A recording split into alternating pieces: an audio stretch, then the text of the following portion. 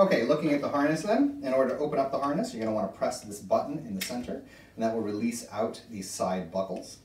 You can just pop them back into place, like that.